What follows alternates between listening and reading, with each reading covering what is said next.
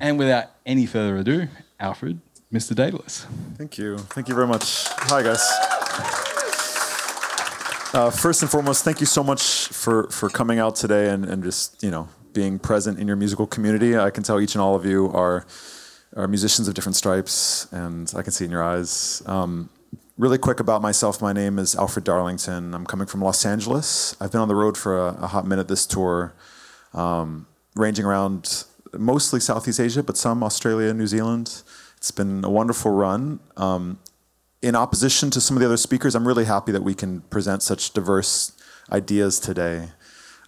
I'm coming from a different stripe of performance. A lot of it's rooted in the LA tradition of beats and bass and body music. They're all terrible terms, but body music being a nice one, just things that kind of hit you somewhere between your gut and your chest and higher and lower. And my background before that, before this LA music scene kind of made me feel comfortable, was in jazz, mostly jazz. I played double bass and bass clarinet, two instruments that are not easy alone. Rarely, either you're really, really good at it and it all makes sense, or you're like myself and not terribly good at it and trying to find your way. I went to school for jazz, double bass major, and about 3 years into it, I discovered that I didn't want to do that. And I tried to pivot towards other things, and that was electronics. Personally, that emphasis on electronics is an infinite possibility. The canvas that is there when you want to choose these kind of frequencies, these like just higher than the ears can hear and lower than the body can feel, is thrilling, but also very challenging to find your performance ends. Very hard to find the way that 10 fingers or whatever kind of system you're using to engage the computer space. It's hard sometimes to figure out where you fit into that infinity. And so I take a very practical approach. After years of searching for the angle that I wanted to do, in 2003, I discovered this machine called the Monome. I was very lucky to play a show with this guy, Brian Crabtree, when he had a prototype of this machine. This is the precursor to a lot of grid-based systems. It's not that grids are new or unique or anything, it's just, it was a really clever way of dealing with the music problem. And I only call it a problem because even to this day, there's just 1,001 ways of attacking the issue, but truth of the matter is that unless you're really able to emote in that space, it isn't believable, you know? And I appreciate, again, this idea of automation and this idea that there's things that are set up and preconditioned and you're lowering chance, but that isn't what I signed up for. Playing a lot of shows, I want to have as much chance as possible. I want to have as much unruliness as possible and to consider the audience as much as possible. And that's one of the places where I really do appreciate the other gentleman's talk, is that he was talking about really considering the audience as being the ultimate kind of conduit. Like, you're trying to appeal to their experience as much as possible, but from a song-based perspective, you're trying to have sing-along moments in those kind of situations, whereas I'm not. I think a lot of the time I don't hardly play any music that people know, at least at some of these shows, and this is challenging. I mean, people expect to be able to like kind of chime in, but I don't know, maybe it's just coming from a different tradition of DJing, where your job as a DJ or as a performer was to present music that people didn't know and to advocate it, you know? At the end of the night, you want people to be buzzing because of the whole situation, not because necessarily the set of songs or the one song that you end up on, because they don't know any of the other songs from the record, but they know the one single, so they're just kind of waiting around on their hands for that song. It doesn't seem like the thing. And so anyways, going back to the Monome, it is a series of possibilities. It's an open source controller. It could be used for whatever, and people do. Some people just use it as a screensaver, which Trent Reznor famously did during one of his shows, which was kind of annoying. A lot of kit, just having a lot of pretty lights, but neither here nor there. The way I'm using it, and it's displayed here, is as a sample playback launching performative place. Once again, trying to physicalize as much of the music as possible. And what I'd like to do is just have you guys think about your own performance experience, whatever instruments you're using, whatever techniques you're using, just quickly in your mind's eye, just imagine that space, right? But now I want you to remove all the audio. Just you gesturing on device or playing an instrument. And I know we have all clear concepts of what that that is. I mean, you've done it. You can put yourself there. But as soon as you remove the audio, it becomes ridiculous to a degree.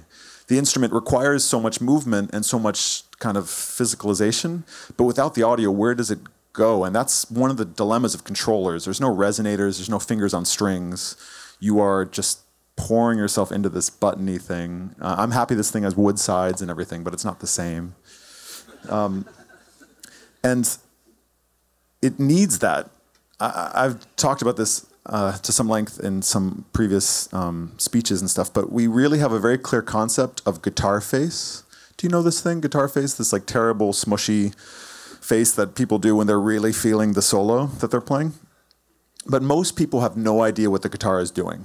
They really, it's like, it could be, it could be anything. It could be an accordion and it could be the same face, but it's that guitar face. And I think that as a motive, place of launching is powerful, but it's strange because we're not in that paradigm anymore. We're not having this soloistic music, and yet this is a frame of reference that we're still encountering. And it will be that way forever. I mean, we're emotional, connected people, and you're looking for smiles. I mean, that's the loudest thing, louder than any bass drop or kind of strange ratchet snares. A smile is gonna like launch off things. And being honest with that emotion is really powerful as well. So it's a lot of words just to kind of explain a little bit of the backdrop, but I think the music itself will probably explain better, and I'm going to do a little of that now. I'm going to mess around, and then we can kind of talk about some signal path or technical things. Oh, really quick, I'm using Max MSP. It may be a program familiar to some of you, maybe not to others.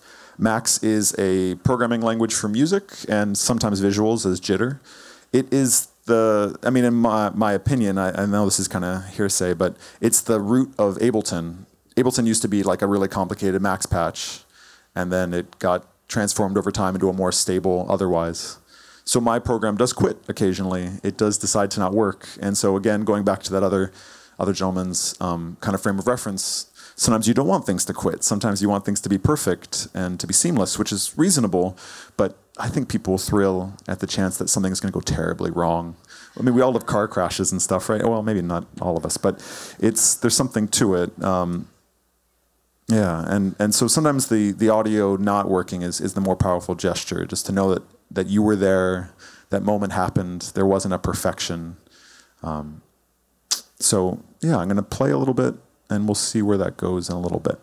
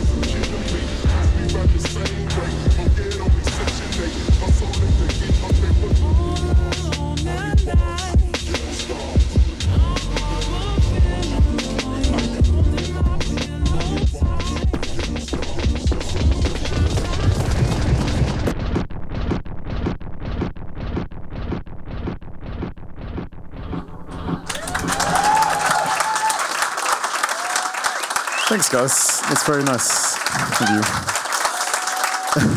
So, not at all typical of what's going to happen tonight when I play Good God. That'll probably be totally different, and I really appreciate the chance to be able to present those kind of differences.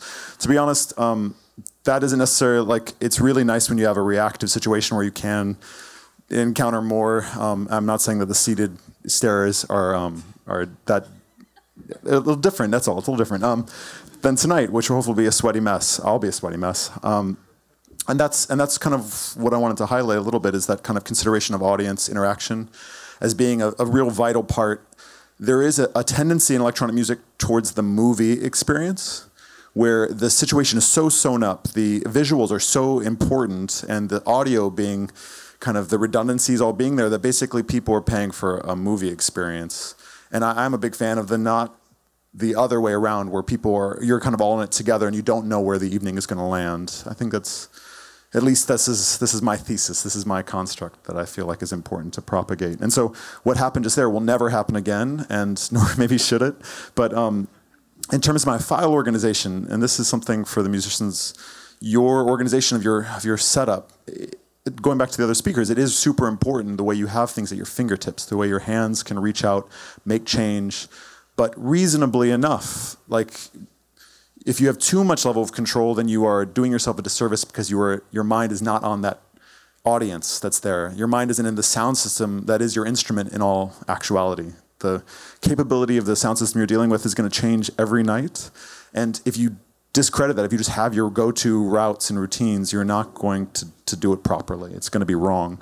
So, even if you have redundancies built in, you just have to still consider that for your mixes, be it a sound person yourself, and you are your own sound person always. So having your files organized in a way that allow you to deal with things, but not too much. Don't want to have too much heavy lifting. And so, for instance, on the larger mono, what they call 256, I have samples. And these samples range from other people's music to my own. I can break it down right here. This is a lot of Be Your Girl, that Kate Tronado remix of That Beautiful Thing. And I didn't play any of it, but I can play some of it now. It's a little fast, but you can see.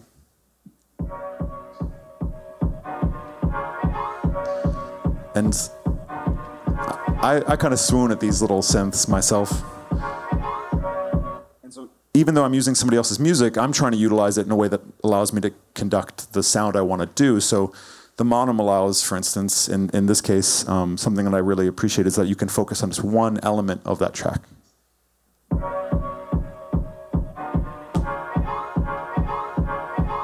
So that little isolation, it'll get too much too fast, but if you start layering that, if you start putting it in context, I feel like it actually can emotionally change the dynamic, be it because of harmony, melody, or rhythm.